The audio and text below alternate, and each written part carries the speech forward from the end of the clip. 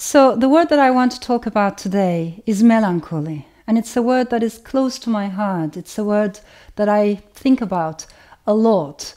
I think when I look at my writing, there's this dance of humor and sorrow or melancholy. I'm very interested in that dialectical relationship, maybe because I lived for so many years in Istanbul. And in a city like Istanbul, I think they're constantly mixed, humor and melancholy, in the sense that there is an element of humor in the saddest moments, and there's some trace of sadness in the funniest moments. So it's a city that constantly mixes everything. As a writer, I do commute between languages, and I have realized over the years that if my writing has more melancholy in it, more sorrow or longing, I find these things much easier to express in Turkish. But when it comes to humor, which is really important to me, and irony and satire, I find these things much, much easier to express in English. So it's a word that I do think about a lot. When we look at the trajectory of the word, the journey of the word, of course, it goes all the way back to ancient Greek language and medical theories, Hippocrates, because when you unpack the word, it means, in a way, black bile. And it refers to these theory, ancient theory, about there being 4 major fluids in the human body. And if the balance is lost, then you're more prone to depression. In that regard, it is associated with sickness. But we need to bear in mind, this wasn't always the case. So, for instance, there are interesting references to the word melancholy throughout Renaissance, for instance, in which melancholia is associated with creative genius, with creativity, with maybe inspiration, artistic inspiration. That's something I find very interesting. But more and more, as we approach the modern times, it acquires a much more negative meaning. Of course, Freud's very famous work on, murder, mourning and melancholia. But then later on, there's a book that left a big impact on me by Julia Kristeva, The Black Sun, all these metaphors.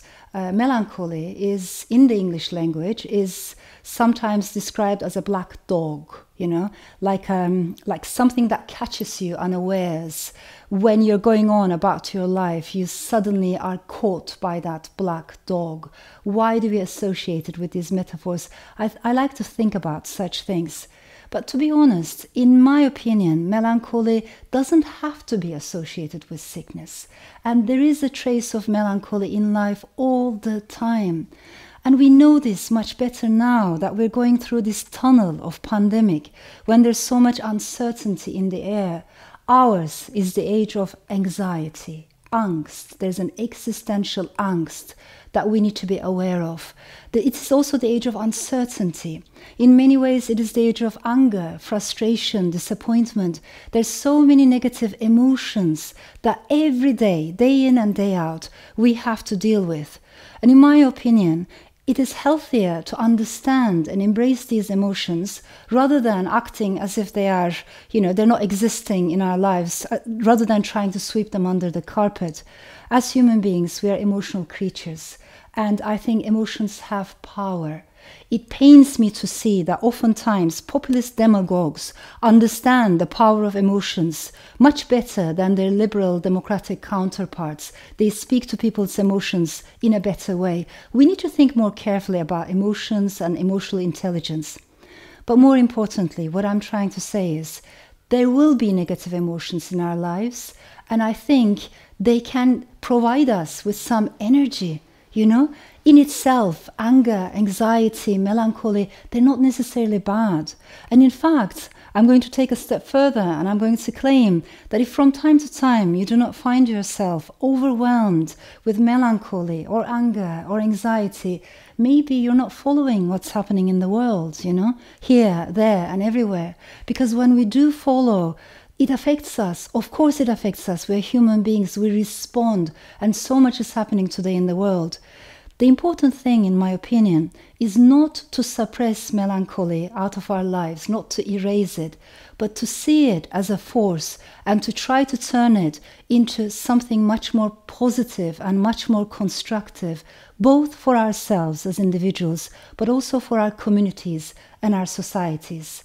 All I can tell you is that in an age like this, it is okay not to be okay all the time. It is human to understand and embrace our melancholy as well as the joys and beauties of our lives. As always, it is really important how we use words, what kind of meanings we attach to them. It is important that we do not stigmatize, we do not ostracize people because they're suffering from melancholy or depression, and see it as a natural part of human existence, as a season that we go through, and then it becomes lighter, less heavy. Please bear in mind, words can heal, words can hurt.